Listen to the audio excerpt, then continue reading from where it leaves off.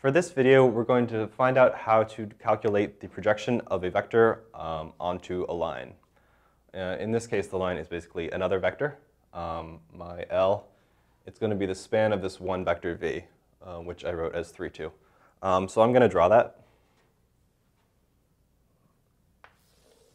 We're working in R2 here, because R2 is easy to visualize. It's just the coordinate graph.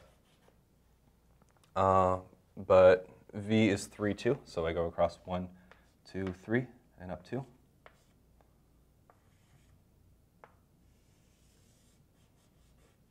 So that's the vector v, and L is the span of that, so any multiple.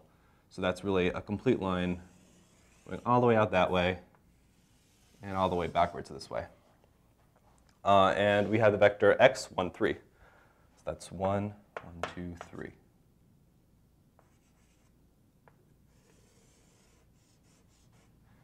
And we want to find the projection onto line L of x. So that's how we would read this, projection of x onto L. So we looked at matrices that can do projections before, but that was only for the x and the y-axis. We want to figure out how to do this to a vector specifically. And what is that going to look like?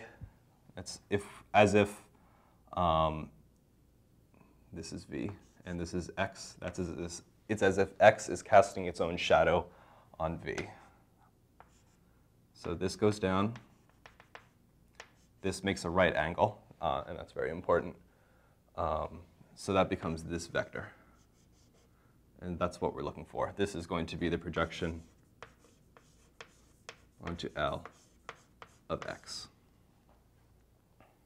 Okay, so right away, we can see that this vector right here is going to be some multiple of v, right? Because it's the same direction as v, it's just a little bit shorter.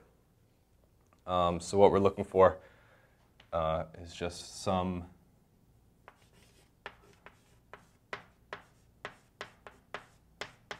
multiple of v. So c times v. Okay, so if I look at this diagram, I've got my vector x here. I've got a line going that way and a line going this way. And we know from how vectors work that this line plus this line is equal to this x vector. Therefore, this line right here is the same thing as x minus the projection onto L of x. And why is that important? This vector right here and this vector right here are at right angles. And what do we know about two vectors that are at a right angle? We know that their dot product is equal to 0. So that gives me a place to start. I know that projection of L, x, dotted with that one right there, x minus the projection onto L of x is equal to 0.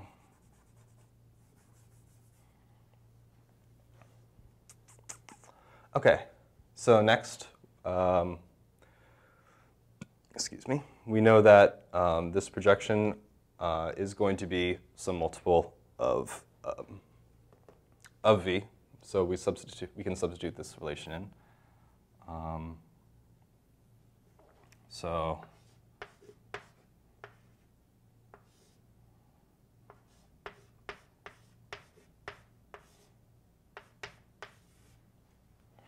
let me just check my notes to make sure I'm on the right track.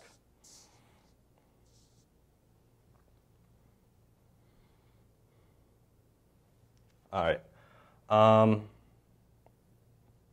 Yeah, the only addition I'm going to make to that is that this line here, this vector, anything along this, it doesn't have to be this little piece right here, which I was calling CV. So just this entire vector dotted with this product is going to be 0. So I don't even need this c right here. That's just extraneous. So now if I distribute this v, I can have the dot product of v and x minus c times the dot product of v with itself is equal to 0. All right, you still with me?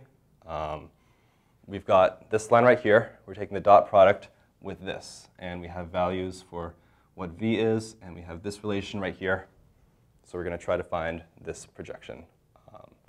And so we're going to start by solving for c.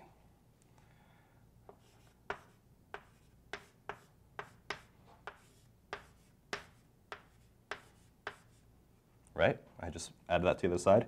Now I can divide and get c.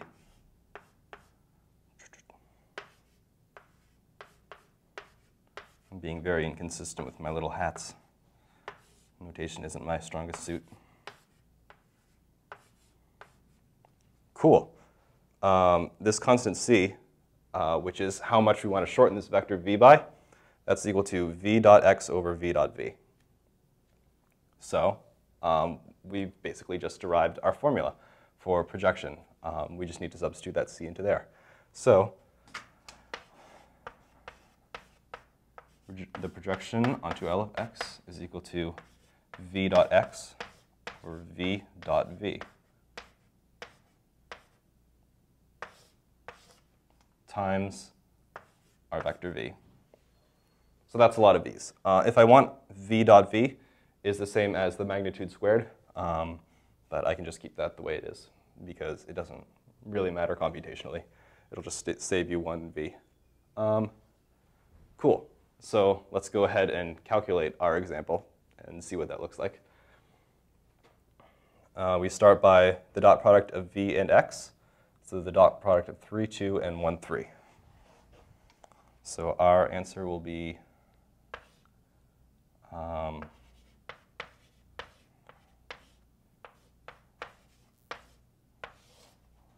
over v squared.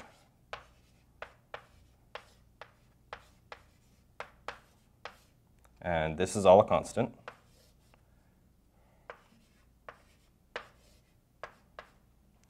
So 3 times 1 is 3, plus 2 times 3 is 6. That's 9. 3 times 3 is 9, plus 2 times 2 is 4. 9 plus 4 is 13.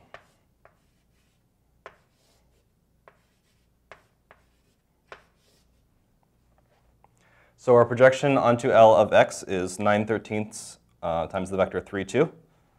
And just to multiply that out, that becomes 27 over 13 and 18 over 13.